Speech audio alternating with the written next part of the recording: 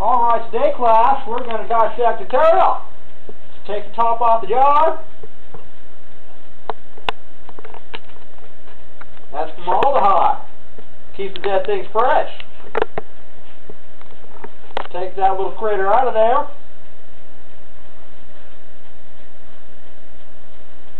Usually we use forceps. We don't have that kind of stuff here, so you just got to use your little hands.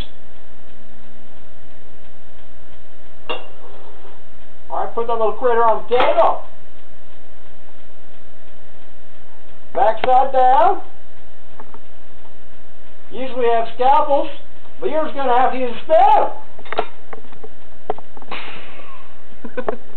Now close your eyes.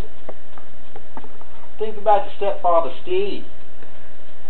Think about all the times he's humiliated you. Think about when he gave you that super duper double wedgie in front of everybody at the church when you were going to get your baptism certificate.